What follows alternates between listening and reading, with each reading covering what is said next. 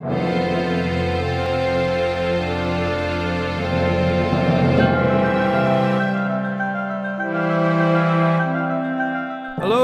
and welcome to episode 22 of Awesome Astronomy, now much more certain of inflation and wondering what its alternate selves are doing across the multiverse. For this is an episode that, unlike its distant red-shifted ancestors, now sits in a universe that contains evidence of gravitational waves, perhaps the biggest discovery humanity has made since the last biggest discovery it made, and certainly bigger than the one before. Bigger than Elvis? Bigger. Wow. Now, Newton said that he was standing on the seashore looking at the pebbles while the great ocean of truth lay undiscovered. And joining me, sitting on the dock of a bay, watching the tide roll away, is of course, Ralph. Hello. Well, we've a packed show ahead, with not one interview, but two. We have evidence from the streets of London that people quite like astronomy.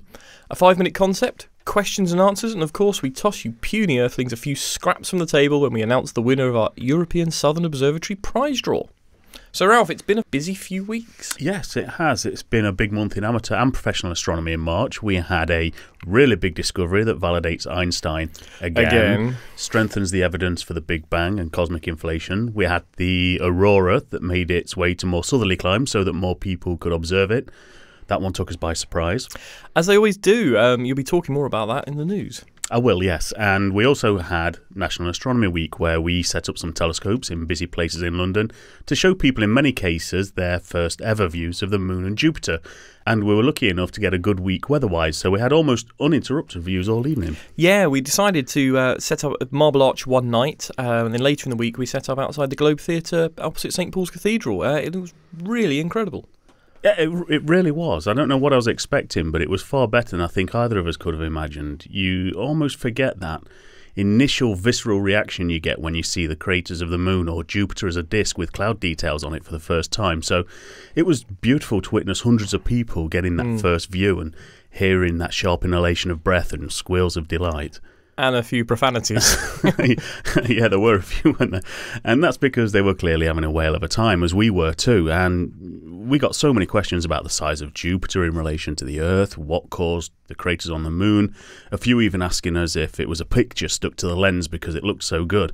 But we did get a few about astrology. We had a Star of Bethlehem question, and even an electric universe one, but we just battered those away for Damien to answer in his diplomatic way. But it does show that people who've never taken an interest in astronomy before can really get enthused with just a look through a scope and take an immediate interest in astronomy and learning more about it. And astronomy is the gateway drug to science, so we were doing our bit for science too. Yeah, and this is how it sounded. Put your eye to the eyepiece. Wow.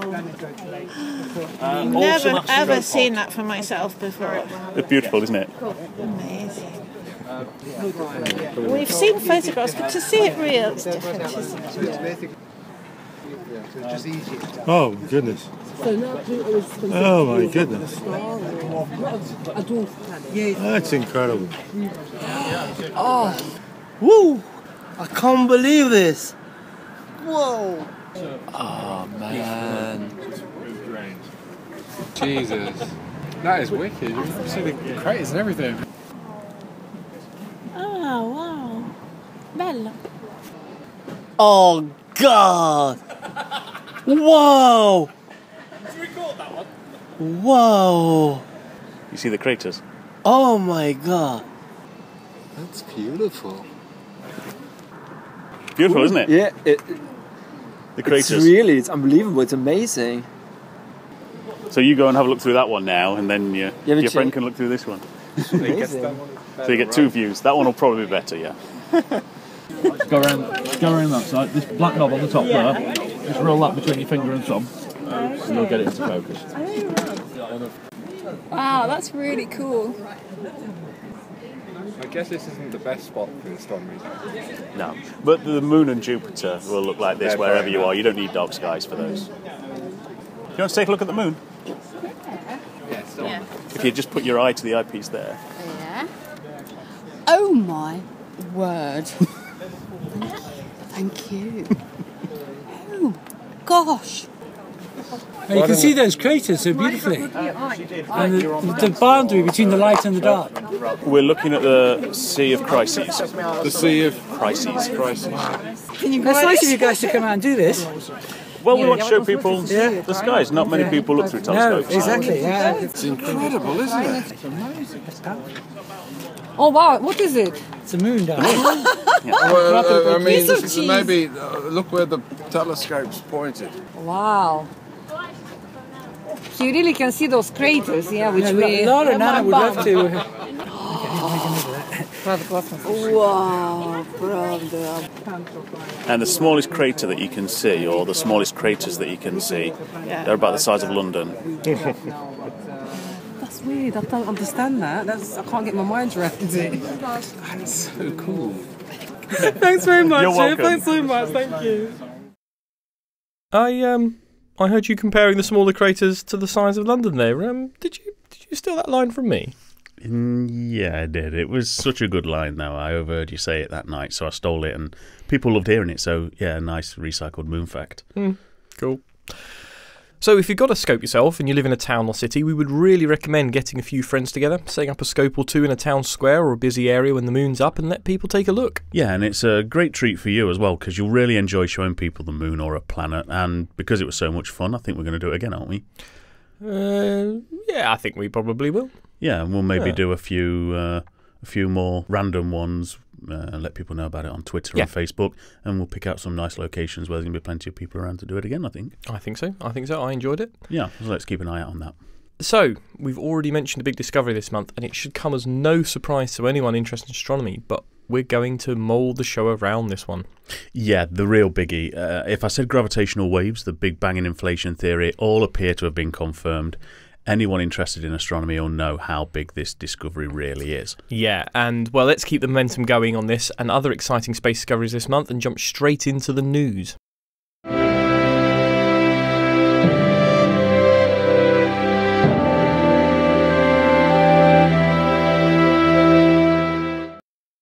So in some respects, this is one of those pivotal moments that fill professional astronomers with joy and can really excite the public too. And if Arthur Eddington seeing a gravitational lensing effect during a solar eclipse in 1919 can be seen as the prologue to testing Einstein's general theory of relativity, then this discovery can justifiably be seen as the prologue, or at least the beginning of the prologue, because it seems to validate a number of crucial cosmological theories. But to explain this better and to pick the bones out of this landmark discovery, we're going to be joined by Jenny Millard, who's an astrophysics student at Cardiff University, and Seb Khan, a PhD student also at Cardiff University, and Seb's researching binary black hole systems in the context of gravitational wave astronomy. Cool. So welcome to Awesome Astronomy, guys. Hi. Hey guys, thanks for having us. So first off, Jenny, did I overstate that in my introduction there, or is this discovery really that exciting for professional astronomers? It is exciting because they've actually found gravitational waves, or they found evidence for them. They haven't found them directly, but they've got definite evidence for them now, which is something we didn't have before. So the reason why we know it's gravitational waves is because we have our theory of gravity, general relativity, that Einstein gave us in the early 1900s. And what you do is you make a prediction using this theory, and then you go out and test your predictions against observations. And this is exactly what they did. They made a prediction using, it had other fancy things such as inflation in there, but the prediction matches the observations, and the prediction was that gravitational waves was what was causing the beam mode polarization. And how do we know that this is gravitational waves? Because people have been looking for these for quite a while with various different methods. Well, they found it to 5 sigma. Some are quoting 7, some are quoting 5. Sorry, can I just stop you there and just ask you what you mean by sigma? Sigma is the error you go by when you find values. So if you've got an error of 1 sigma, it's pretty pants. It's a really massive error. So yeah, your values aren't very accurate. You go to 2 sigma, that's good. 3 sigma is great, but really scientists are after 5 sigma, and the more sigma you get, the lower your error is, so the more accurate your results are, and more accurate the better. So where are we at the moment then with this detection by the researchers from the Harvard-Smithsonian Center for Astrophysics? So they're currently, it's been reported between 5 and 7 sigma, 7 sigma being the better, the smaller error. An error of that size means that they've definitely found something. They've definitely found gravitational waves in that patch of sky that they looked at, but it's not been applied to the rest of the sky yet, and this is where we've got to be a bit careful. Yeah, how much of the sky are we talking about? What's this instrument actually looked at? Yeah, so the instrument actually looked at a patch of sky in the southern hemisphere, which is about 100 degrees across and about 20 degrees in height. So it's a small fraction of the sky, but it is still a fairly large fraction. It's still a fairly large patch of the sky, but it's a small in comparison to the whole sky, for sure. And what is the signal that they've found there? Sorry, I don't mean as in gravitational waves. I mean, what is it that they've looked at that lets them know that they've seen a gravitational wave? So they've been looking at the cosmic microwave background radiation, and within that they have found polarizations. And it's those polarizations that reveal the presence of gravitational waves. Because without the gravitational waves, you wouldn't have these polarizations, which they found, which is basically what polarization is when you have light that's orientated in different directions. That's all polarization is. So, you know, when you go and see a 3D movie, if you put your 3D glasses on and you look at your friend who's got 3D glasses on, they'll look black because you've got oppositely polarized lenses. So it's only letting light through in one direction. Then the other lens is at 90 degrees to it, so then they totally cancel each other out, which is why if you put two 3D glasses next to each other, both lenses will look black. Put one upside down and you'll be able to see straight through them. So were they particularly looking for patterns that had been theorized in the cosmic microwave background, which I should say is the light, the afterglow of the Big Bang? Sure. So the light from the cosmic microwave background, the CMB, it could either be not polarized at all, meaning that kind of all the photons coming from all directions have sort of random polarization, so they all cancel each other out. Or they could be polarized in some way. And normally how you get something that's kind of all polarized in some way is that something has affected it and caused it to be. And so what they did was they're looking at photons, light from the cosmic microwave background. And the light is either polarized or it's not polarized, basically. If it's not polarized, then you've got kind of all the light with all the random polarization, which all kind of cancel each other out and leave no net polarization. But what you can do is you can look at the light, and there's two kind of theorized polarization modes, and they're kind of called the E mode and the B mode polarization. And so the E mode is predicted and has been found. That was found a long time ago. And these can happen or are created by so-called density fluctuations. And these are the quantum fluctuations which were the seeds of the galaxies and which grew in size as a result of inflation. But then you have the other polarization, the B mode, which is theorized to be created by gravitational wave perturbations. So this is why the B mode is especially important. And that B mode's been detected, has it? And this is what has been claimed to be detected yet at a significance of 5 sigma. So whilst they found it to 5 or 7 sigma in that patch of sky, we've got to be careful because they have only found it in that patch of sky. They haven't yet put it across the whole sky. So they might have just found something that they think is gravitational waves, but it might not actually be gravitational waves. Until they can apply it to the whole sky, you just got to keep that little bit of cynicism. But they'll get the data from Planck, they think. Although Planck wasn't designed for finding polarizations, but they're thinking that because the signal is so strong, they should be able to find it from the Planck data, which is going to be released in October, I think. Certainly by the end of the year. So, Seb, what does this mean for your research into gravitational waves? How will cosmology research change now that you've been shown something that confirms accepted theories in cosmology? Well, in terms of my direct research, it doesn't really affect it all that much. It only strengthens the gravitational wave research as a whole and cosmology as a whole. In no way kind of diminishes the other areas of research into gravitational waves. But now the data has been released, I think. Well, we see every day there's a new paper every single day that has done some new analysis on the BICEP 2 results and claiming new theories or ruling out other theories of strange cosmologies. So this data is very fresh and there's a lot of potential in it. Okay, so multiverse. Could you explain what this shows us about that?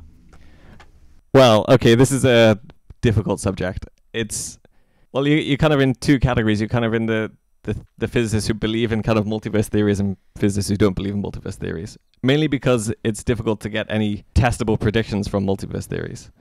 And is there anything that comes out of this BICEP 2 data that makes us think that perhaps, well, it maybe sways the argument one way or the other? I think it kind of neither confirms nor denies multiverse theories. I mean, it's still up in the air. Yeah, it doesn't confirm or deny it. But basically, I think the argument goes is that if we're not in a kind of special place in the universe, or if our universe isn't a special place, then if one part of space underwent inflation to create a universe, then another part of space could undergo inflation as well and kind of create another universe. Right, so who is going to see actual live gravitational waves first? Do you have a favourite experiment you're backing to get in there first? Well, there's the collaboration which I'm involved with, which is the LIGO Scientific Collaboration, the LSC. And so LIGO stands for the Laser Interferometer Gravitational Wave Observatory. These are ground-based gravitational wave detectors, which are our observatories to detecting kind of live gravitational waves on the Earth. And so these detectors are actually down for upgrades, and they'll be online by the end of next year. And it's quite a long road to get to the kind of advanced detector era, where these detectors will have much, much greater sensitivity than before. But we're predicting that by the end of the decade, by 2019, 2020, then we'll be seeing detections here on Earth. So you think that LIGO will have the potential to be able to detect these before perhaps LISA gets commissioned and flown to go and look for gravitational waves in a similar way, but with a much wider baseline out in space? Yeah, sure. So ELISA is incredible, but it's funded by ESA now, I believe. And it has a launch date. Unfortunately, it's something like 2030 or 2034, so a very long time away. But that will, if the theory is correct, that will certainly make detections. It will actually make so many detections that we won't be able to disentangle them very well. Well, we'll have to work hard to disentangle the detections. Whereas with LIGO, we're expecting to make one detection every now and again, but it's just because the gravitational waves are so weak and buried in the noise. But they're different gravitational waves, aren't they? Yeah, sure. So LIGO is kind of looking at binary neutron stars, which are inspiraling together and merging to form either a hypermassive neutron star or a black hole at the end, or a binary black hole system, which is also inspiraling and merging, and they'll create, as a final state, just a bigger black hole, which is spinning. But with ELISA, they're going to be sensitive to much lower frequencies than we can ever achieve on Earth. And the lower frequencies correspond to things like supermassive black holes, kind of at the center of galaxies, which are merging and colliding as well. So if money was no object, what experiment would you build to prove the existence of gravitational waves? Well, I think ELISA is going to be one of the key players in this, actually. That is certainly going to have the sensitivity enough to detect gravitational waves. But there's kind of a more interesting, kind of fun theoretical answer to the question, is that if you consider the predicted quanta of gravity, the graviton, and if that's possible to be detected. And there's a physicist who goes by the name of Freeman Dyson who gave an interesting talk a couple of years ago. And he estimates, hypothetically, if you could detect gravitons at all. And so he made the hypothesis that, okay, if you had the whole mass of the Earth to play with, to use that as a graviton detector, okay, this is the classic theorist just going completely overboard. And if you were trying to detect gravitons from the sun, and if you observed it over the whole remaining lifetime of the sun, which is approximately 5 billion years, then he claims that you detect on the order of 4 gravitons. So we don't think that this is something that we're going to be able to detect through the Large Hadron Collider at CERN? I think certainly not. I think it requires extraordinary amounts of energy, and also gravity is just such an incredibly weak force that it doesn't like to play with anyone else. It doesn't interact very well with anybody. Well, thanks for joining us to add an extra dimension to this news story, Seb. And where can our listeners find you? Thanks for having me. It's been great. Thanks a lot. Well, you can catch me on Twitter. I have a Twitter. It's at No Work Wednesday.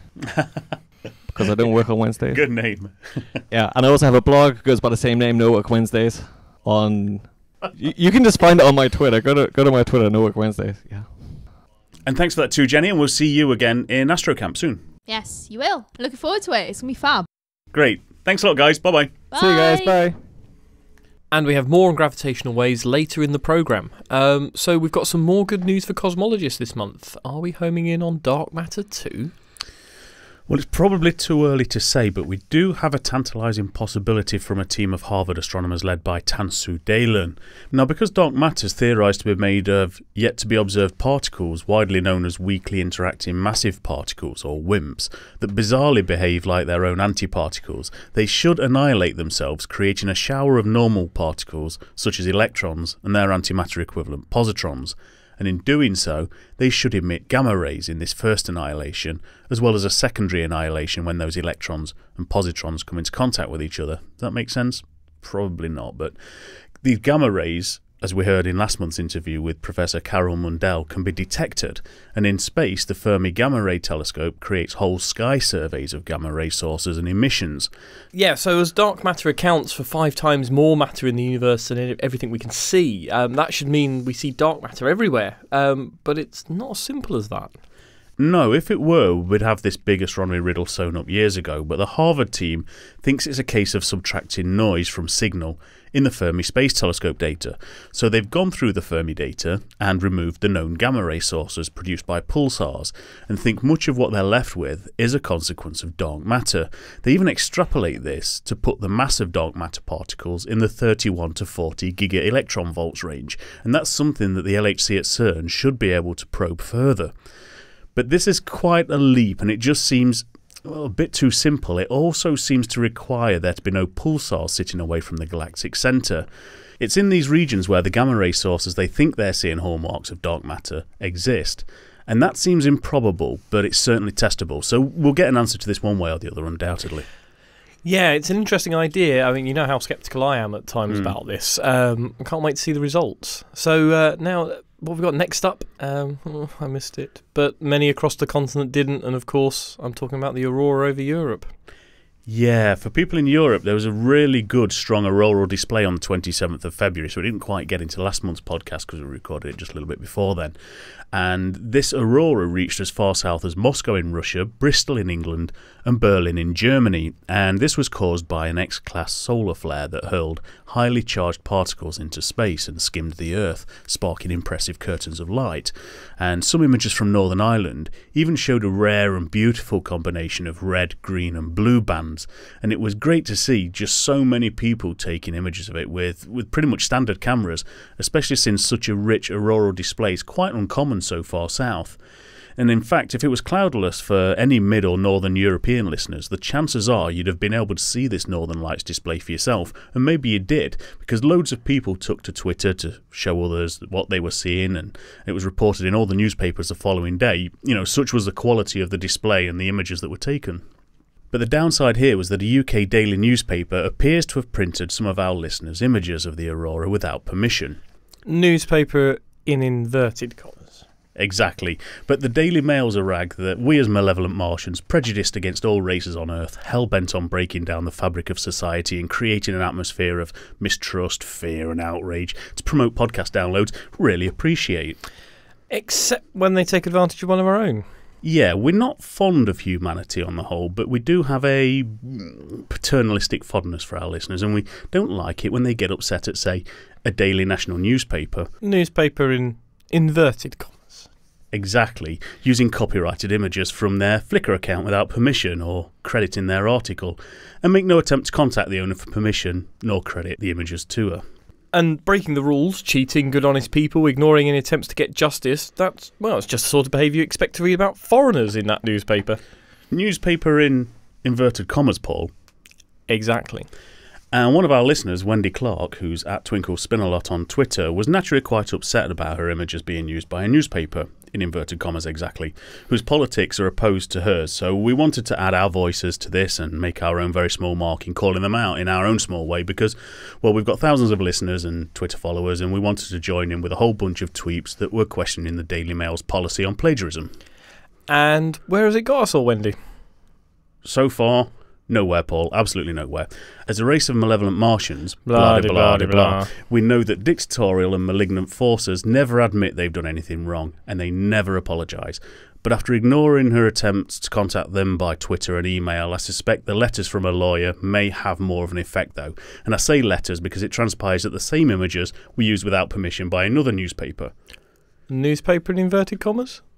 Yeah, I think so, don't you? Let me take a look and see who it was. Yeah. But at least they apologised and compensated Wendy for the use of her images.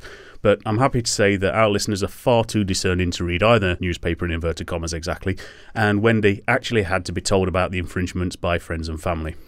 And it's not as if that was the Daily Fail's only infraction this month either. No, unfortunately not, but their other astronomy-related facepalm moment this month was one that I'm glad to say got University College London, Chris Lintott and even the Royal Astronomical Society speaking out against what seemed like a suggestion from the Daily Mail that the BBC had only chosen Maggie Aderin-Pocock and Dr. Hirana Pieris to contribute to the BBC programme Newsnight because of their ethnicity. Both Maggie and Hirana have doctorates. Maggie holds an MBE for services to science education. She's an engineer who's worked on instruments for the Gemini telescope in Chile and now works in instrumentation development for the James Webb Space Telescope. That's the successor to the Hubble Space Telescope. She also hosts TV programmes that include the documentary Horizon programme and the BBC's flagship show, The Sky at Night. Hiranya holds astronomy-related degrees from Princeton and Cambridge. She's a cosmologist at University College London who's been involved in the WMAP and Planck collaborations to probe the cutting edge in the same field of cosmology as the BICEP 2 team that she was commenting on. So why the Daily Mail assume everyone is as interested and hung up on race as they appear to be, I don't know. But when I get my science news, I like it to be from experts, and those two ladies more than qualify for that description. Did you enjoy that rant? Did. It was quite cathartic. I should have a rant every week. I think you do, actually. Good, okay, then what's next? Dark matter and dinosaurs. Oh, 8-year-olds everywhere exploding with sheer joy. The perfect combination. Isn't it? This one's a bit speculative, but we both like it. So, some research reported in the New Scientist magazine suggests that the dinosaurs may have been killed in part by dark matter. Now, I'll prefix this by saying it's quite tenuous. Anything involving dark matter usually is, because we don't know what it is. But we can't pass on a dinosaur and dark matter story. So to recap, dark matter is this placeholder name we give to a substance that we've not detected but has been indirectly observed due to its gravitational pull inside galaxies and dense star clusters. And a web of dark matter appears to exist in and between galaxies and actually prevents them from flying apart as they spin around the supermassive black holes in their centres. But as to what dark matter is, the Large Hadron Collider at CERN is still our best current hope of finding out, despite the research from Tansu Dalen's Harvard-Smithsonian team we spoke about earlier. But a recent model created by more astronomers from Harvard, Professor Lisa Randall and Assistant Professor Matt Rees, showed there may be a ring of dark matter in our Milky Way galaxy, like a halo that lies parallel to the disk of the galaxy. Now, we know that our solar system not only orbits the centre of the galaxy, but also gently bobs up and down in its orbit, like riding a wave around the galactic centre. And every 35 million years, our solar system gets a greater than average bombardment from comets. Something disturbs the stable orbit of the distant icy ring of debris around our solar system in the Oort cloud. Previous guesses at this suggest our solar system rises and lowers into more dense regions of stars, gas and dust within our spiral arm every 35 million years, that being a more established hypothesis for the cause of these perturbations in the orbits of comets. But we now have this competing dark matter theory, and it's one that can be tested because the European Space Agency's wondercraft Gaia should be able to see the motions of billions of stars in our galaxy with such precision that it should witness the presence of a gravitationally attractive ring of dark matter, if it's there. So, if this ring of dark matter does exist and does make the orbits of some Oort cloud comets unstable, does this fit with the giant impact that hit Mexico 66 million years ago, killing off the dinosaurs? Well, on first glimpse it would seem not, as there wasn't a passage of the solar system through this proposed dark matter disk exactly 66 million years ago. But the model does match with the age of impact spikes observed from craters on the ground all around the world. And we know that some long-period comets from the Oort cloud can take millions of years to reach the inner solar system, so the numbers don't have to match exactly.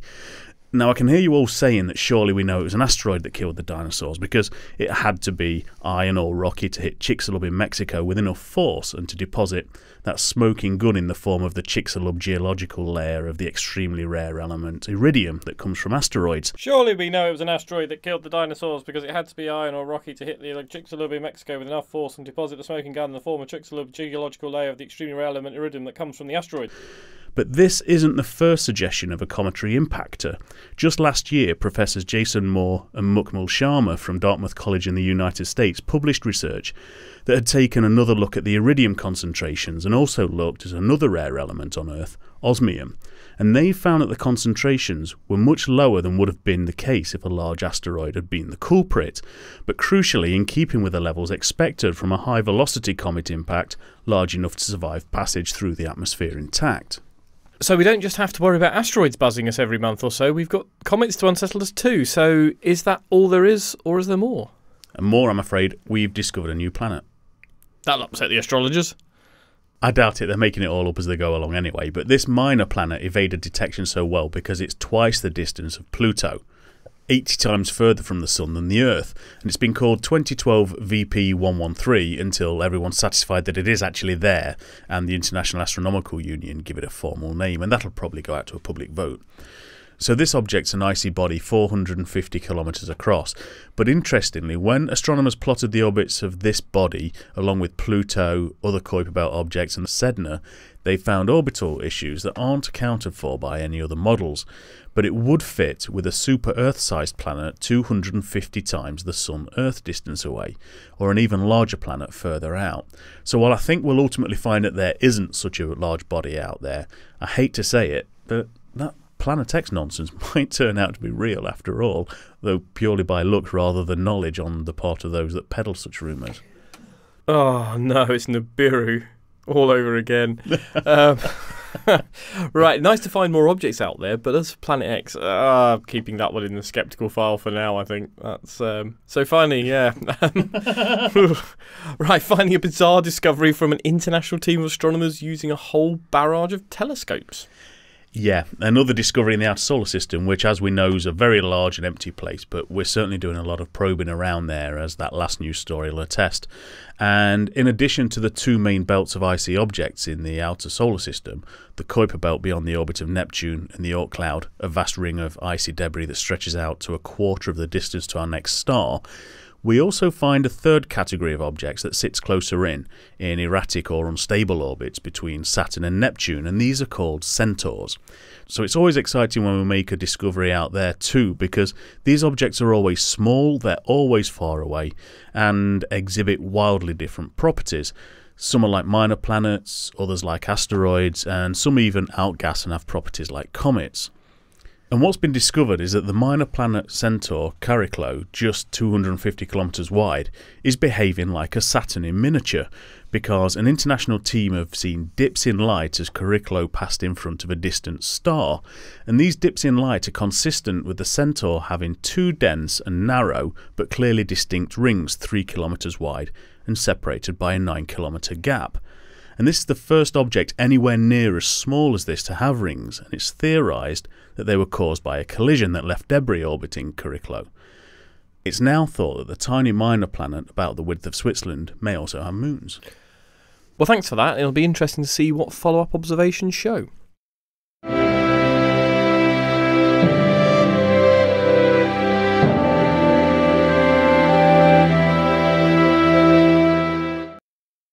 And now it's time for our 5-minute concept, where we explore a long-term mystery in astronomy that was only solved once we decided that the sun was at the centre of things. There was a golden age of Islamic astronomy between the 8th and 15th centuries, a flourishing of empirical observation and innovation unmatched until the Renaissance. While European Christian scholars of the same period argued about when was the correct time to celebrate Easter or the nature of angels, Muslim astronomers were building great observatories and mapping the heavens. Of course, the reasons driving both were generally questions of religion, and in the case of the great Islamic observatories, the correct time to pray was of the greatest interest. They had a mystery though. While the stars and sun appeared to be decodable to empirical study, there was something of crucial bearing to prayer times that was a real puzzle, so much so that it's even mentioned in the Quran.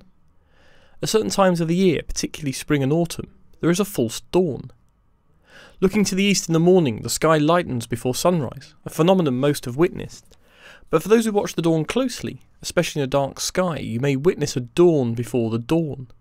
A bright triangle of sky filling the eastern horizon, brightening as if the sun is beginning its daily appearance. But actually, the true dawn may be many minutes or more away. For any religion that has an eye on the time, this false dawn could cause metaphysical danger.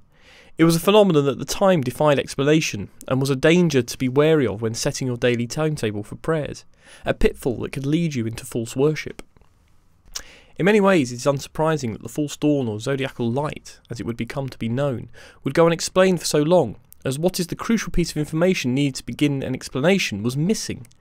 The late Renaissance observation made famous by Copernicus and subsequently Galileo and Kepler, that the sun and not Earth is at the centre of things as we see them.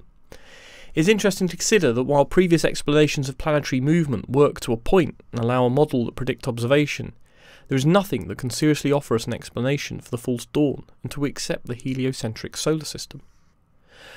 Of course, the heliocentric view of space is not as new as we think, and while Nicolaus Copernicus has his name on the front cover, the idea is one with an origin in the 3rd century BC. Aristarchus of Samos, astronomer and mathematician, a man who was, as it turned out, 18 centuries ahead of his time, a record that must be pretty difficult to beat. Not only did he present a sun-centred universe, but a solar system with planets in correct order of distance, perhaps the first human to have in his mind a picture of the solar system that actually exists. Not only that, but Aristarchus also put forward the idea that the stars were far more distant than his contemporaries assumed. Perhaps Aristarchus was the first human with anything like a true picture of the universe in his imagination. But it was an imagination accused of impiety for suggesting such a radical view, and for the next 18 centuries the world was at the centre of a universe filled with epicycles and spheres, and one where false dawns were just one of life's mysteries in the vastness of empty space. Today we often think of space as empty, and as good a description of nothingness as to be had, and to a degree that is correct. Compared to any man-made attempt at nothingness and void, space has us beat hands down. But space isn't empty, even at the incredible levels of nothingness we find hard to recreate, and it was a thought that occurred to one of the giants of Enlightenment astronomy, Giovanni Cassini. He who discovered 4 moons of Saturn, co-discovered the Great Red Spot, and first described what we now call the Cassini division. It was Cassini who, in 1683, proposed an explanation for the false dawn, that space was not empty at all. The world had been heliocentric for very few years. Galileo had been arrested for pushing the view and insulting the Pope into the bargain just 50 years before, and Kepler's laws of planetary motion had yet to reach their 70th anniversary. Everything in the solar system is in orbit. Moons orbit planets, as we witness every 27 days in an example of the only piece of solar system mechanics that the ancient world got right. But for everything else, the Sun is king. Sweeping out great ellipses, the planets orbit the Sun in periods that vary from a few days to centuries, but all obeying the observations of Kepler, what he called celestial physics. Every ellipse has 2 foci, with one being the Sun, and can all be divided into 4 equal areas centred on the same. Each planet, as it makes its way around the Sun, passes through each of the 4 sections in an equal time, slowing or speeding up as necessary. The Earth does this, Jupiter does this, even distant Sedina does this. Such was the brilliance of Kepler's work in unpicking the hidden beauty of Tycho Brahe's vast volumes of observational data. Why this should be so does not begin to be explained until Isaac Newton published the Philosophiae Naturalis Principia Mathematica, possibly one of the greatest and most important pieces of human thought ever put to paper. In it, Newton lays the foundation for modern physics and establishes order in the universe. Amazingly, if it had not been for the curiosity of another astronomer, Edmund Halley, the Principia would never have been written. Newton, having created it for his own intellectual amusement, and then lost it. Halley, curious as to why Kepler's laws should be so, asked Newton if he had any ideas. What an idea! Using the Principia, and the explanation of gravity it contained, Halley went on to predict and explain the behaviour of comets, and tamed what had been one of astronomy's great unexplained phenomena. He showed that they orbit the Sun just as the planets do, and can be predicted and recorded just as any other celestial object. No more heavenly wanderers, just another of the Sun's elliptical children sweeping out their equal areas and leaving a trail of dust as they pass through the inner solar system. The dust of comets. It is everywhere in the inner solar system. Tiny particles, some in streams that we pass through and witness as meteor showers, much of it, though, concentrated in a lens-shaped cloud around the Sun itself. Typically micrometers across, and like everything else, it is all in orbit around the Sun. Over time it slowly spirals into the Sun, or if collisions make the particles smaller than 10 micrometers, they blow away on the solar winds. This cloud is constantly replenished from the dust in comet tails, dust from the collision of asteroids, tiny fragments, the stuff of planets collected in the inner solar system, in what we call the interplanetary dust cloud. It perhaps demonstrates the vastness of space, that this cloud has particles so far apart, with pieces a millimetre across typically being 8 kilometres distant. Yet, in the pre-dawn sky, this vast cloud of almost nothingness will absorb and reflect enough of the Sun's light to deceive and perplex humanity for centuries.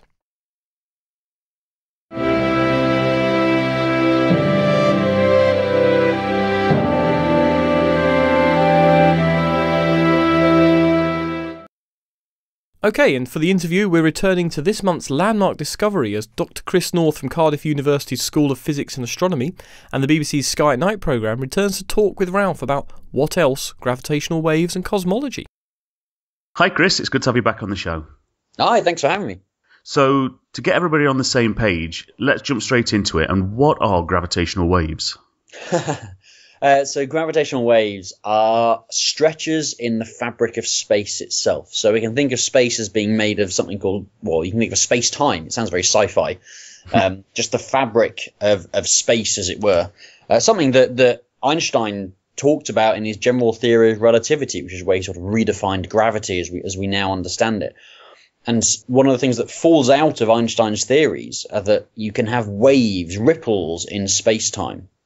Ripples through space, and these spread out throughout the universe. Now, to make a gravitational wave, you need some masses to be moving. So think about a wave on water, if you like. If you get something floating, bobbing around, then you end up with ripples on the water. And it's the same with gravitational waves. If you get two masses in space that are moving around together, then you end up with ripples in space-time. So that can be black holes orbiting each other. It can be neutron stars orbiting each other. We've got very good evidence they exist from some pulsars where we see as they lose energy through radiating gravitational waves, the period of their spin slowly decreases, and we can measure that very accurately, and it meets all the expectations. But there's a catch. The stretch you see from gravitational waves is less than a millionth of a millionth of a millionth of a fraction. So you see changes in lengths of about that order. So the detectors that are down on Earth looking for these things have laser beams going over about 4 kilometers, and they're looking for a stretch in that 4 kilometers. But they're actually looking for a change in length of less than the size of an atom. So although our detectors are really sensitive, they're really small effects, these gravitational waves, and difficult to detect. Yeah, so that's the direct detection of actually that these detectors will let us see a gravitational wave passing through the Earth at some point, hopefully in the next few years. The prediction is that we'll see them, although that prediction's been around for quite a while. We've been a few years away, but it does seem that we're getting closer. But there are indirect ways of seeing gravitational waves. One big one is, I mentioned this binary pulsar, two pulsars orbiting each other. As they radiate energy through gravitational waves, the orbit of this pulsar slows down slightly, and we see that change in timing, if you like. But there's also an impact in the very early universe. Well, coming on to the early universe, could you take us through what inflation is and what the impact is? So inflation is a theory that was thought up in the 1980s, but it's a useful theory, or it has always been a useful theory for explaining some oddities with the universe. So, for example, why does the universe basically look the same in every single direction? You wouldn't necessarily expect it to be that way. It would be perfectly acceptable without inflation for one side of the universe to be a different temperature to the other side of the universe. And we see that they're very, very similar temperatures. What inflation is inflation says that in the first tiny fraction of a second, so it's a millionth of a billionth of a trillionth of a second after the Big Bang, that really is a tiny fraction, the universe expanded by a factor of something like a million, billion, trillion. Or that is, in that tiny period, it doubled in size about 80 times.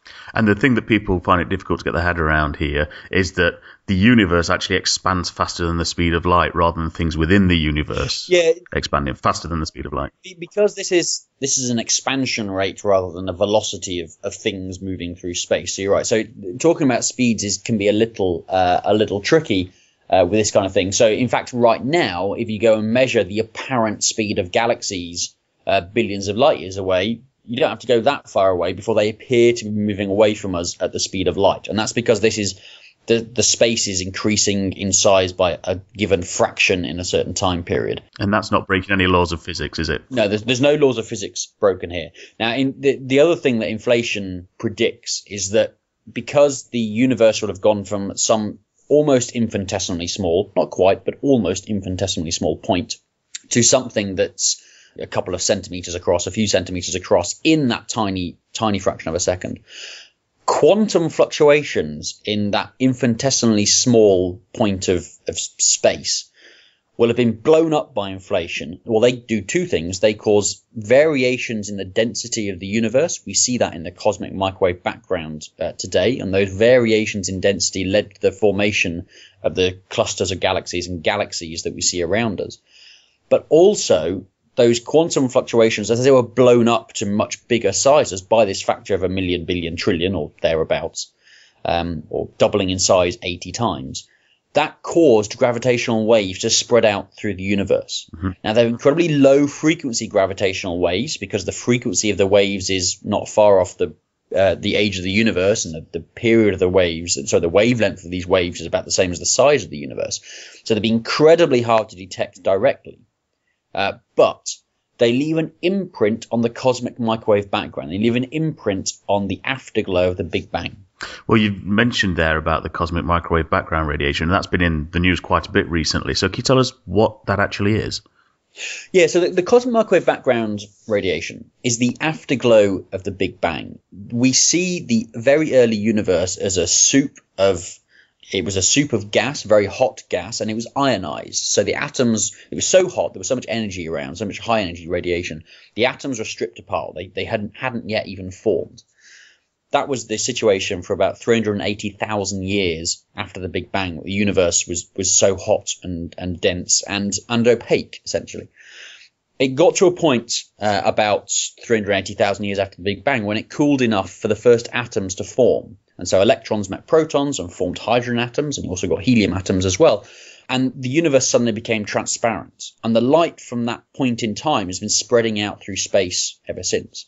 So if we look at the most distant parts of the universe that we can, the light from those parts has been traveling to us for 13.8 billion years. So we're seeing those distant parts of the universe as they were 13.8 billion years ago. And we're seeing this point in the universe, this cosmic microwave background, this afterglow of the Big Bang, the point at which it became transparent. And we can't see any further back in time because the universe was opaque. So we can't see what was going on at earlier times or greater distances.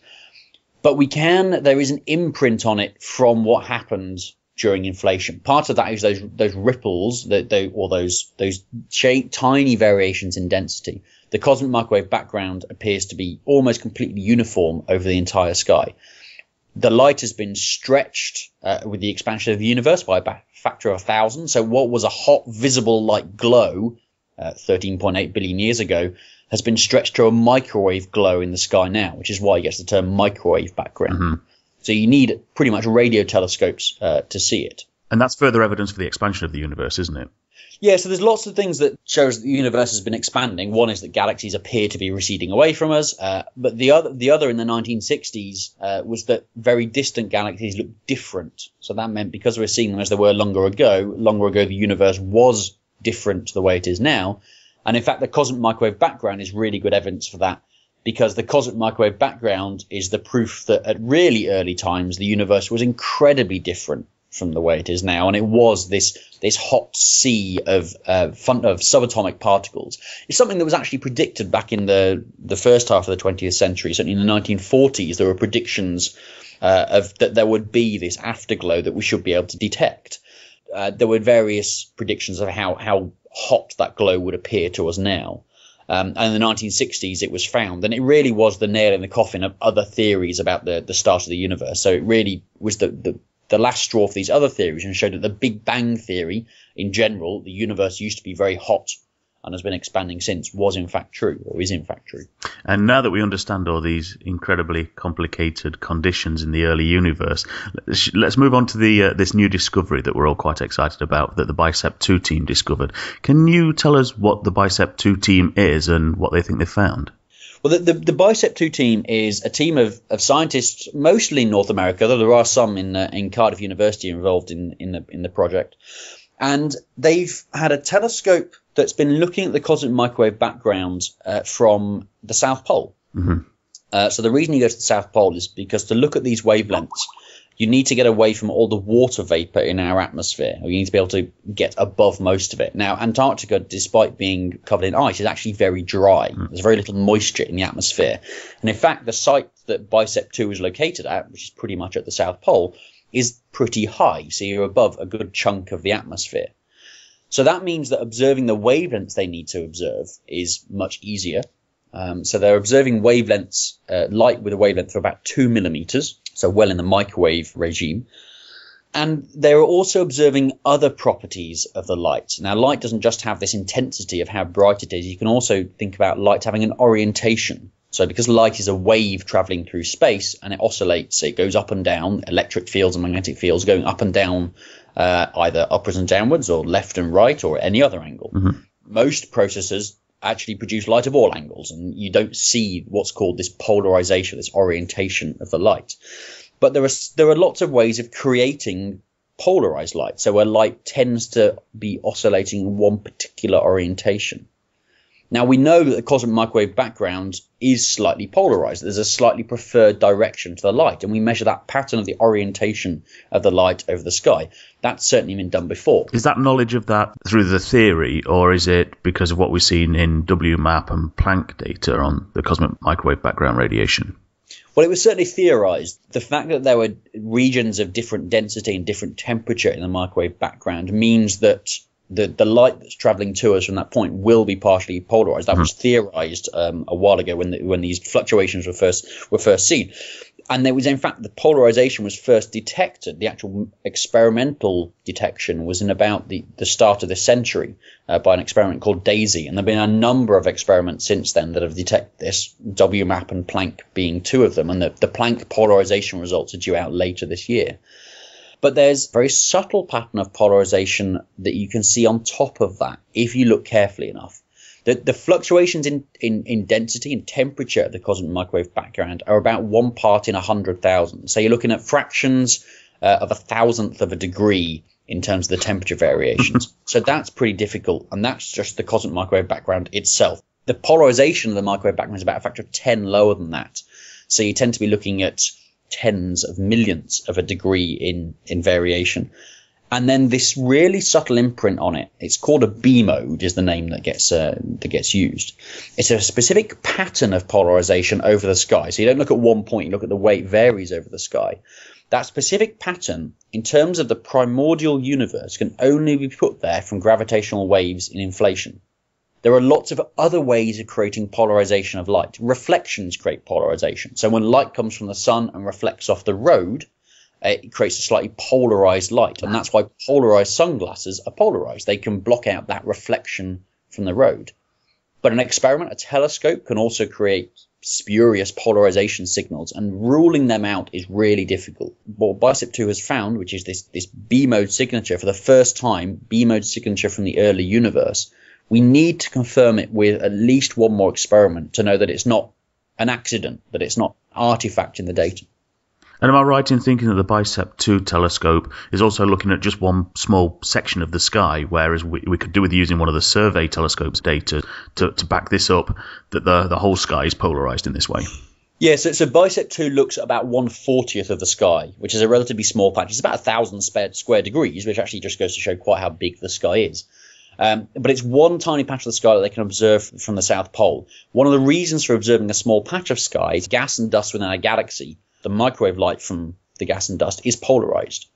And so you need to be able to look at a patch of the sky where there's hardly any signal from our galaxy and what little signal there is, remove it from your data before trying to search for these B modes. So it can only look at one small patch of the sky. And so we can, by looking at a larger fraction of the sky, Planck has an advantage that it's got that larger fraction of sky.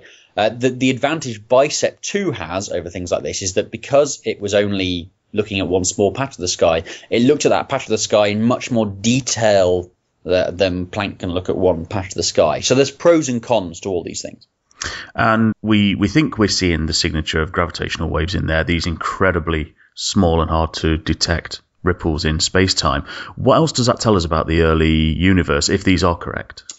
One of the properties of inflation, one of the things about inflation, is that it's been really good for explaining what we knew about the universe already. So it's really good at explaining why the universe seems to be the same everywhere, and why the geometry of the universe is what we call flat, which basically means light travels in straight lines. But this theory predicted things that we knew already, so that doesn't really count if you've thought of a theory and it says what you already knew. So What inflation did, though, is it made this prediction that there would be this B-mode signature, this pattern of polarization in the cosmic microwave background that we should be able to detect. And now we've gone and, if this result holds up, which we obviously hope it does, and it looks reasonably convincing, although it is early days, if this result holds up, then we've seen that prediction has been satisfied, if you like. So this is good, strong evidence that inflation is in fact true. And the other thing, of course, to bear in mind that inflation is a theory that says the universe expanded by a huge amount in a tiny fraction of a second, but it doesn't explain how or why. So it's possible that by studying this in more detail and by looking at the details of this signature of gravitational waves, we might be able to start answering the theory of what really happens and why it happens. For example, the gravitational waves are a prediction of Einstein's theory of gravity, general relativity. The quantum fluctuations in inflation are a part of quantum physics. And so quantum fluctuations creating gravitational waves is a merger between quantum physics and gravity. So we're thinking this could be a window into a grand unified theory. Yeah, so this is something that we've not been able to do before. These theories don't seem to mesh very nicely. But if we can study more about what was going on in that first tiny fraction of a second, it's our only window into the energy scales you need to be able to do this. So to be able to study these this signature of gravitational waves, we might be able to get a handle on a unified theory. That's probably a long way off, but this is the way all these things start. So it could be a new, extremely exciting era in cosmology. So this is the first crossover potentially that we've seen of the quantum and the classical world, and that's, well, getting that small window gives us a nice handle on where to look in the future, and that's really exciting. Yeah, it could mean that we're moving. We've been talking about. There's talk of the last few decades being the era of precision cosmology because the measurements have been getting more and more accurate. Yeah. And one of the I was chatting to a scientist working, one of the lead scientists working on Planck, who was saying that the problem is that although our measurements are getting more and more precise, our theories aren't getting any more precise. For example, we don't know what 95% of the universe is. So the idea that we understand cosmology is nuts, really. I mean, we really don't. One small corner of it, perhaps. Yeah, one tiny fraction. So being able to study this in more detail might give us a handle on some of these theories. For example, it could turn out that inflation, the expansion of the first tiny fraction of a second, is actually related to the dark energy that's pushing the universe apart and accelerating the expansion today. But what we need now is for the theorists to come up with a theory that explains what caused inflation and exactly how it created the effects that we see in the universe. And then the key thing is to make a prediction that we can go and test. Now, it might be that the prediction we can go and test is decades away from being testable just because the technology's got to advance. But again, that's nothing new. So the cosmic microwave background predicted in the 1940s, discovered in the 1960s. The theory of inflation, predicted in the early 1980s and now discovered in the 2010s. So that's a 30-year delay. It's not entirely surprising that we could be 40 years away from proving any of those right. This is a slow and careful process to be able to discover exactly what's going on. And I think that's one of the wonderful things about astronomy and cosmology in particular, that with every new exciting discovery we have, we know it's just opening the window to more and more exciting discoveries. And you're also going to be on the Pythagoras Trousers show this month to talk more about this, aren't you? Yeah, so the Pythagoras Trousers radio show is I do a monthly astronomy item on that. And I as part of that, I chatted to a few of the Cambridge scientists involved with Planck about this discovery and what it could mean. It was fascinating to hear what they had to say. So that's at pythagoras-trousers.co.uk. And there'll be an extended version on our Cardiff University website, on our outreach site. So if you go to blogs.cf.ac.uk/physics-outreach, there'll be a blog post there about an extended version of that interview, which I'm just putting it together right now. So we'll look forward to that. Yeah, go and check that out. Well, that's a great place to end. Dr. Chris North, thanks for speaking to us again on Awesome Astronomy. Thank you. And we'll see you again in a couple of weeks at AstroCamp. You will indeed, yeah.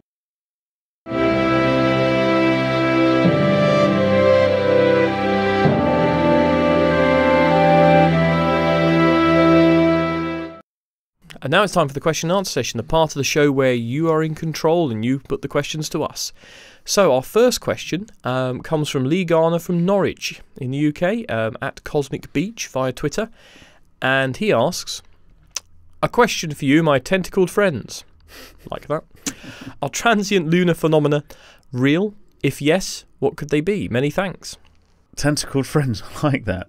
And that's a good question, Lee. Now, if you ask Paul, he'll give you an answer that includes a word that sounds a lot like tentacles. But my overarching answer would be, I've not seen one. I don't personally know anyone reliable who reports seeing one, but I've got no reason to dismiss them entirely. So, are you going to start by explaining what they are? Yeah, sure. These are flashes of light that lots of people have claimed to have seen on the moon. They've been reported by amateur astronomers for centuries as lights of all colours, blurry regions, or even brief dimming of normal illumination in regions on the moon. Even the crew of Apollo 11 reports spotting something that fits the admittedly very wide description of transient lunar phenomena, or TLP, near Aristarchus crater as they began lunar orbit in July 1969, and the term itself was coined by Patrick Moore the year before in a NASA report that he contributed to. And as you'd expect, because they've not been conclusively explained or even satisfactorily verified as genuine sightings in many cases, they do allow a fair bit of woo to creep in. So there is a fringe that suggests it's evidence for aliens or secret military experiments on the moon. All nonsense, but there are better testable theories, such as the large asteroid impacts which have been observed on the moon and do create flashes of light when they hit the lunar surface with the impact of numerous hydrogen bombs. But over time you'd expect to see roughly as many of these hit the shaded area of the moon as those in sunlight, but this appears not to be the case. Anyone with a telescope in their backyard would easily see these standing out against the darkness given the frequency of TLP reports if this were the case. In fact, the only credible observations of TLP in the shaded phases of the moon have been detected by NASA's Marshall Space Flight Center using very sensitive low-light cameras. Interestingly though, hundreds of these visually imperceptible flashes have been detected. So we turn now to Paul's astronomy hero, the genius William Herschel, who also reported seeing red glowing spots in the dark portion of the moon in 1787, which naturally added more weight to the existence of such phenomena, but he thought they were volcanoes, which we now know they couldn't have been because the moon isn't geologically active enough. But the most supported hypothesis for TLP, though, remains the venting of gas from the lunar subsurface, particularly radon gas during moonquakes. In itself, something that would modify the scientific consensus based on good evidence from the Apollo experiments on the lunar surface and geological analysis that suggests that the moon is too cold and geologically inactive for significant moonquakes to occur on such a frequent basis as appears to have been observed. So we can definitely say that people are either mistaken for a significant proportion of TLP sightings or they're making them up. Almost certainly, but there is serious professional research being conducted into this by NASA and Columbia University, both feeling that transient lunar phenomena do exist, and are most likely a combination of outgassing and impacts, and both suspecting, like you say, more events are being reported than have actually been seen. And while I don't have a take on this of my own, transient lunar phenomena does appear to be a victim of having a name that sounds, well, very pseudo-scientific. It has a wide range of reported effects that are unlikely to all be real, even if there was a likely known cause for many of these sightings. And then, of course, any effect will be given a bad name by identifying demonstrably fake reports. So I'll give the final word to the Department of Astronomy at Columbia University. And they say, because the evidence for TLPs is almost entirely anecdotal and based on visual descriptions by observers, many scientists remain sceptical as to whether or not TLPs are real. We too were sceptical when we began our investigations of TLPs, but our statistical analyses suggest that most reported TLP events are real, even though there are some spurious reports. And as both the British Astronomical Association's Lunar section and the Society for Popular Astronomy welcome any sketches or images taken by amateurs of any flashes of light on the moon that might be considered transient lunar phenomena, if you see any, Lee, send them in and do your bit to help solve this riddle, or put it to bed once and for all. Right, a load of tentacles then. Anyway, on to our next question, which comes from Earthling Lee Jalowiec via our Facebook group. And Lee asks, if popular sci-fi films are to be believed, then what happens at the event horizon of a massive black hole will appear to be frozen in time to us? So how can we hope to observe one eating up gas clouds? Paul? A good question. Black holes are such a great object to talk about, and of course this is where many of those relativistic effects that Einstein talked about really come into their own. So first off, what is a black hole? Well, in some respects the name adds a great deal of mystery to these objects that isn't really necessary. There certainly aren't holes, and in some respects, as we shall see, black isn't really a great description. In simple terms, a black hole is a stellar remnant and part of the great spectrum of star types that begin with protostars, works through the main sequence, and then the various types of giant, and ends with white dwarfs, neutron stars and black holes.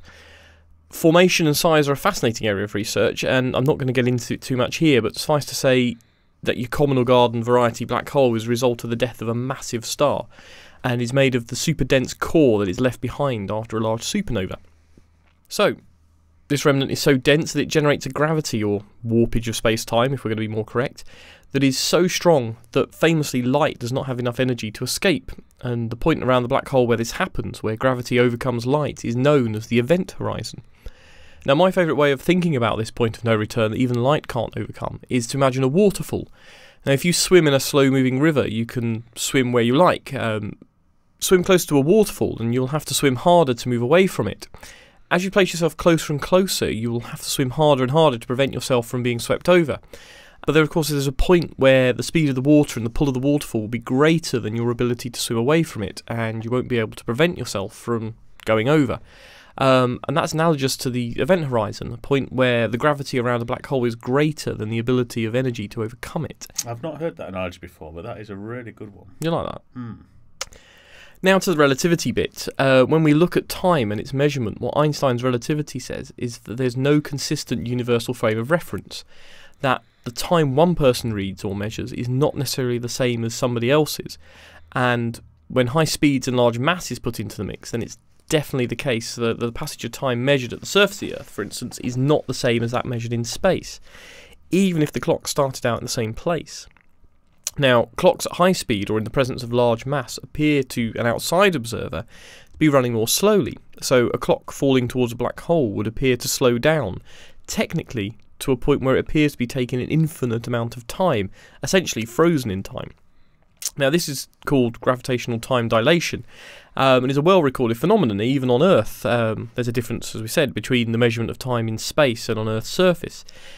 This effect, it must be remembered, is not noticed by the person in the observed position. So if you imagine a person holding that clock as it falls into the black hole, time would appear to pass perfectly normal for them, and it would be the outside observer that would appear to be living through an accelerated time. So, first of all, would we see a frozen image of our poor clock-bearing black hole explorer frozen in time? Sadly, no. It's a nice idea, but it ignores another effect of the time dilation, that the light emitted would be redshifted. This redshift would increase along with the slowing of time. Eventually, before the event horizon is reached, the light would be so redshifted that you would no longer see it. So, at that point, where time appears to freeze, our poor astronaut would actually just appear to vanish. So that means that the light's getting stretched out so that it's moving more towards the infrared and out of the visible spectrum. Very cool. It's very cool, isn't it? So yeah, it's a lovely idea, and in principle it's correct that the astronaut freezes in time, but unfortunately it's redshifted, you would never see it. They'd sort of vanish into the black hole, just by getting redder and redder. Yeah. So it's worth mentioning, just for the sheer gory delights as well, that the astronaut wouldn't survive. The differences in gravity between different parts of his body would be so great as to they would tear him apart at the molecular level. The clock wouldn't survive either. Now, the gas cloud. All the current theories and observations of black holes suggest they are surrounded by an accretion disk of gas and dust. With something so massive, there's going to be a lot of hoovering up of dust and debris, and gas will accumulate around the black hole. Now, like the astronaut, the dust will experience the same relativistic effects and, of course, be redshifted close to the event horizon. But further out, this disk will be spinning at quite high speeds and will generate large amounts of heat and light energy through constant collision and friction of the particles. The irony is that current theories point to black holes potentially being one of the brightest objects in the universe. Not the object itself, this of course is hidden behind the event horizon, but the disk around them is probably a great source of light and heat. So, in short, frozen astronaut, no. Big bright accreted dust cloud, yes. And well done for going through that without using the word spaghettification. No, not going to use it.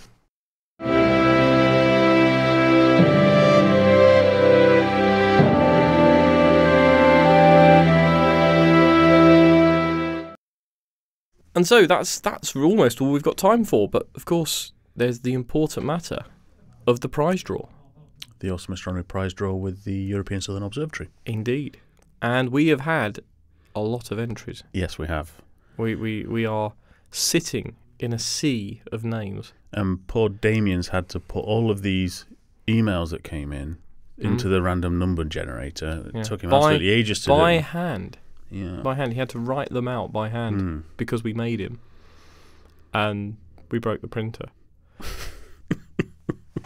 And now we're going to draw. So if Ralph gives it a good stir... There are a lot of entries in here. Right, okay, I'm putting the hand in and let's have a look. Oh, that one there. There it comes.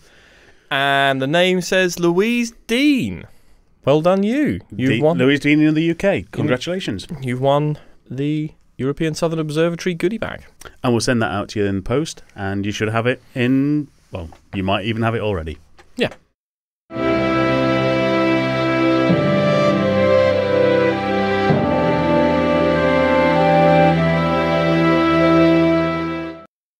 Right then, so well done, Louise Dean. And just before we go, a couple of messages. Yeah, we're getting more than a little excited now because we're just only a few weeks away from Astro Camp, the astronomy weekend that the podcast crew here run twice a year in the International Dark Sky Reserve of the Welsh Brecon Beacons. We've got Chris Lintott giving a talk, Damien will be giving planetary imaging tutorials, Pat Franks is taking people through DSLR deep sky imaging. Eric Ems is holding a solar observing gathering on the Sunday. Jules Wright's promised another big picnic on the Monday. And if past events are anything to go by, we'll be giving away at least one telescope in an astronomy pub quiz. And in addition to it being solar maximum still, when you can look through lots of solar scopes at sunspots, solar flares and the broiling surface of the sun, we're getting really excited at the opportunity to look at Jupiter and Mars just past opposition and the ringed world Saturn too. So it's something of a solar and planetary spectacular this month. And we still have places left, so just go to www.astrocamp.org.uk and book your place for the 26th to the 29th of April and either share your scope with us or take a look through our scopes. We especially encourage beginners to join us, so it doesn't matter if you don't have a scope of your own, there are plenty around for you to enjoy between beating off our attempts at world domination. And you can chat away with Chris Lintott and Chris North from the BBC's Sky at Night team and Jenny Millard, who you heard earlier in the show. And if you really want to punish yourselves, we'll be there all weekend to chat with too. Yeah, it's become such a nice and friendly gathering, and I'm going to pat ourselves on the back, but it's really such a fun event that we've created here, so we'd love you to join us there. And you can also hear us on the excellent 365 Days of Astronomy podcast and Astronomy FM. Do stop by our Twitter feed at Awesome Astro Pod or our Facebook group and our Google Plus site too. Our next transmission will be the May Sky Guide that we'll have ready for you to download via iTunes or the RSS feed just a couple of days before the start of May. The video that Damien slaves over will come out a few days before that, and you can find that on the Awesome Astronomy YouTube channel. And finally, to play us out, it's thanks to Dan and Dan Films and in honour of the Daily Mail's use of Aurora images without permission, their regurgitation of alternative medicines and pseudoscience, and scaremongering on issues abhorrent to all well-intentioned people, and their seeming desire to write about certain people only being used as experts due to a liberal agenda, it's goodbye from Cydonia Base. Royals on the first page, swine flu and road rage. Find Maddie, foreign baddie, put him in a big cage. Bureaucratic red tape, Facebook gang rape. Gordon out, Dave in before the country caves in. Ian Huntley gets his own jacuzzi and a gym in jail. It's absolutely true because I read it in the Daily Mail. Bring back capital punishment for paedophiles. Photo feature on schoolgirl skirt stars. Binge Britain, single mums, pensioners, hoodie scum, oversexed and underage. Foreign stories, half a page. Criminals get Marks and Spencer's vouchers when released on bail.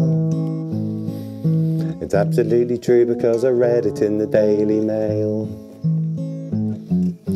Ban this gay smut, I'm not racist, but car crime, knife crime, hang the cheating wife time. Pop stars take drugs, teen boys wear hoods, sports stars have sex, bear shit in woods. Brussels politicians want to stop us drinking English ale. It's absolutely true because I read it in the Daily Mail. climate gate, petrol prices, potholes, credit crisis, gypsies, Russell Brand, time we all took a stand. Modern art, where to start, trashed a lot of it, apart from statuette, a puppy, 50 quid plus P&P, Muslim women hiding stolen goods behind their veil. It's absolutely true because I read it in the Daily Mail. Poles paid to give blood, immigration like a flood, soft touch British Isles, cancer from your mobiles, cancer from your laptop, cancer from your root crop, cancer from your shoes, from your dog, from your pen top, immigrants arriving on an unprecedented scale. It's got to be the case if it's written in the Daily Mail. They never mince their words in the good old Daily Mail. It's absolutely true, because I gather all my views from the Daily Mail.